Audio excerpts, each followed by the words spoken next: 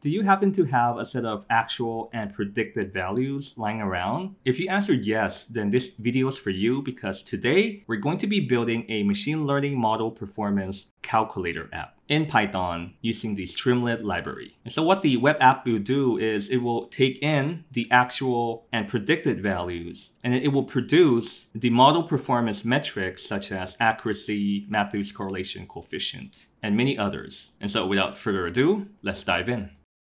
And so before we continue with the explanation, let me launch the application so that you can see. So we're launching this performance metrics application. And so let me fire up the terminal. And then I'm going to activate my Conda environment. And so you could do the same.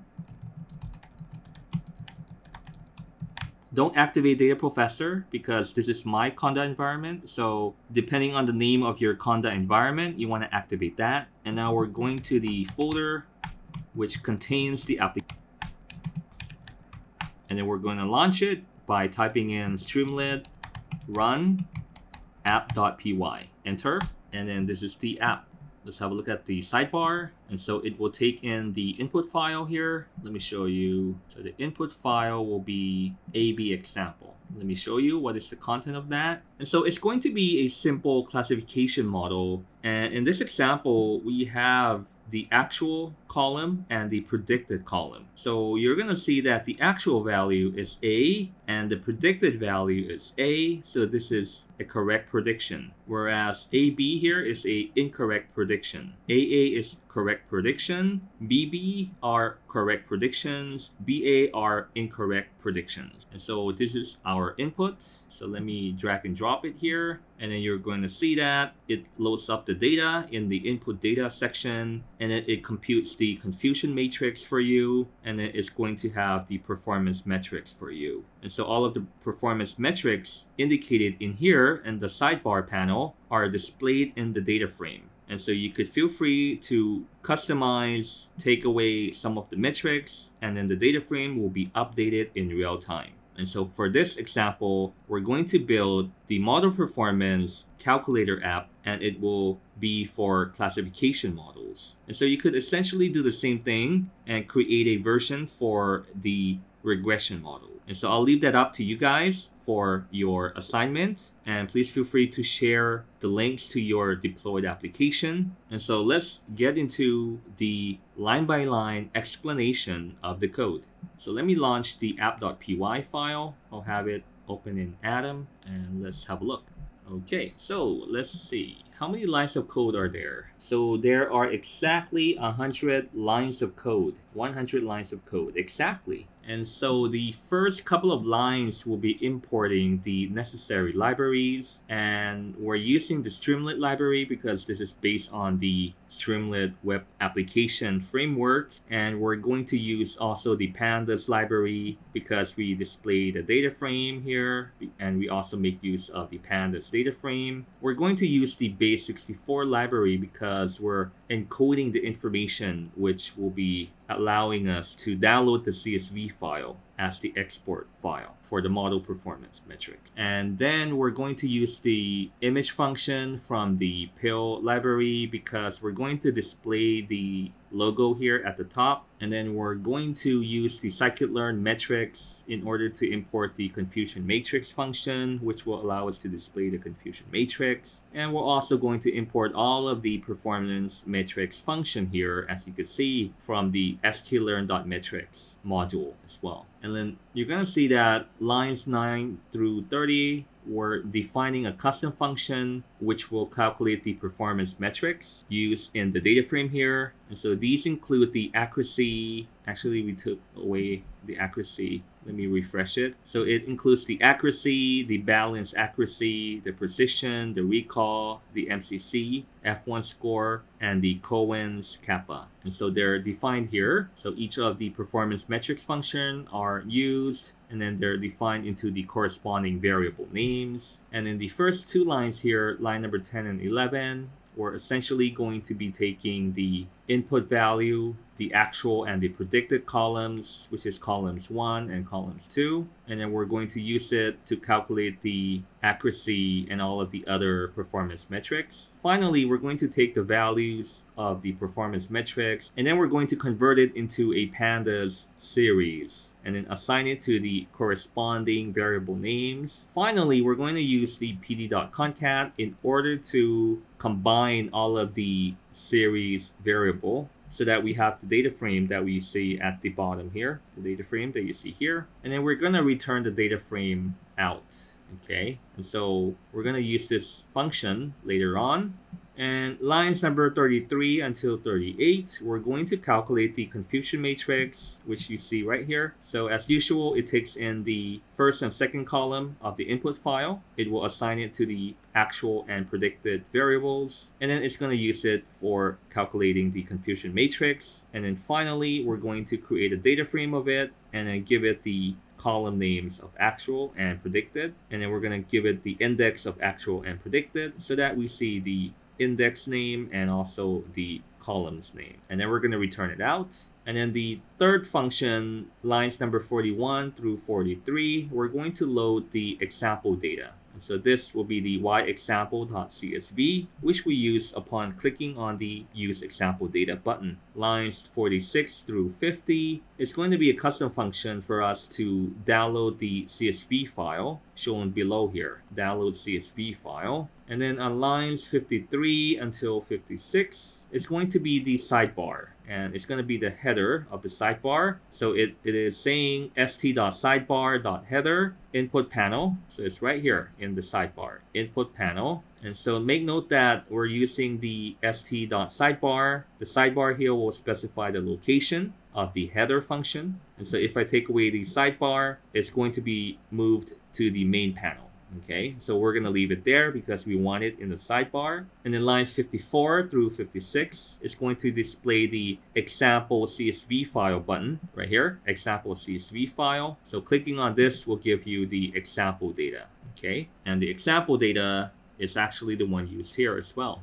And then lines 59 is going to be the file uploader function, and the input argument will allow it to type in or display upload your input CSV file, and then we specify that the input will only be accepting CSV extension for the file name. Okay, and then we assign the uploaded file to the uploaded file variable. And actually, if we delete a line here, it's going to be 99 lines now. So it's less than 100 now. And then on line 62 and 63 is going to be the performance metrics. Let me show you. It's right here. So performance metrics will include the accuracy, balance accuracy, as I've mentioned, and this is the list. And then the performance metric list will be used as input here. And so the performance metrics in the quotation mark, it will be the name shown above the options that you see. And then we're using the st.sidebar.multi-select function in order to display the multiple selections of the performance metric. So the two performance metrics variable used here will allow us to display all of the performance metrics in the possible options. So let's see. What if I modify this to be only accuracy? Let's see what happens. And then you're going to see that the accuracy is displayed here. And so this, let's see, what if I put in precision? And we have precision here. So it's the selected value. And what if I do the same thing, but put it here instead? Save it. It doesn't work. Okay, so this is the full option. So the full list should be placed in the second position. Okay, so the entire list here should go here. And then the third position here, the input argument, will be the one that we're going to select. Okay, so I think I need a new keyboard because the built-in keyboard of the MacBook Pro sometimes it's not working. All right, so the third option here that you see will allow us to select the default parameters, okay? And then lines 66 until 72 will be the header here. It will display the image in the line number 66 until 67. So this will be responsible for displaying the logo. 68 will display the web page title that you see here, Model Performance Calculator app. And then the 69 until 72 will display the description of the app that you see right here. And let's have a look further. Line 74 until 99. Okay, so here you're gonna see that we're using the if-else logic.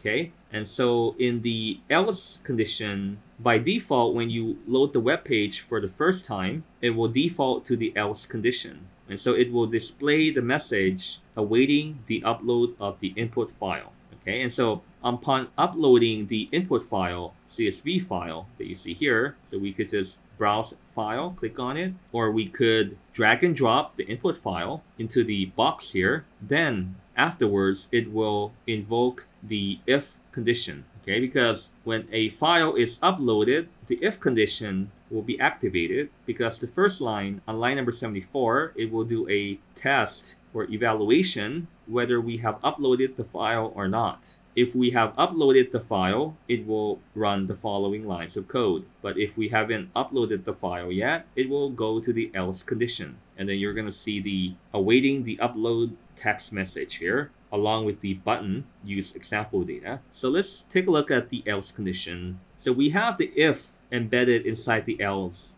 and this is for the button. And so we use if st.button. And so what this means is that upon clicking, if the st.button is clicked, perform the following statements, right? So if we click on it, it will perform the calculation on the example data. And so what does it do? It will load the example data on line number 89, and then it will perform the calculation of the confusion matrix on line number 90, and then it will calculate the performance metrics on line number 91, and then line number 92 will allow it to display the data frame for the selected metrics. And so the selected metrics variable here is right here. Okay, it is right here, right here. This is the selected metric. So whatever is left here, the data frame will display it. Okay.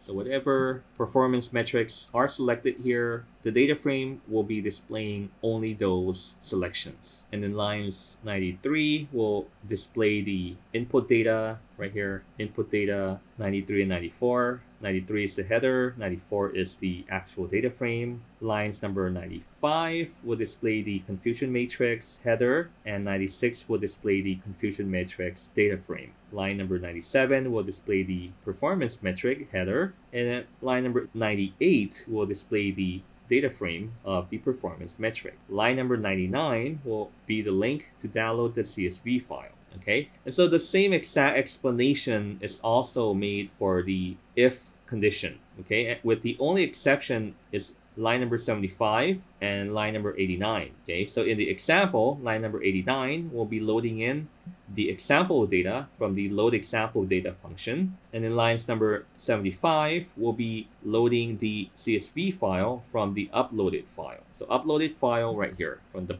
uploaded box displayed here. Okay, and so there you have it, the explanation under the hood of the performance metrics application. And congratulations, you have built the Model Performance Calculator app. And if you would like to deploy this application to the web, to the cloud, then you want to check out the 2 videos that I have created prior to this. And so links will be up in the top right-hand corner. Feel free to check those out so that you'll be able to deploy the Streamlit application to the cloud, either using the Streamlit sharing or using the Heroku platform. Thank you for watching until the end of this video. Please let me know in the comments down below how you intend to use this application. And I would greatly appreciate it if you support the channel by smashing the like button, subscribing if you haven't already, and also turning on the notification bell so that you will be notified of the next video. And as always, the best way to learn data science is to do data science. And please enjoy the journey.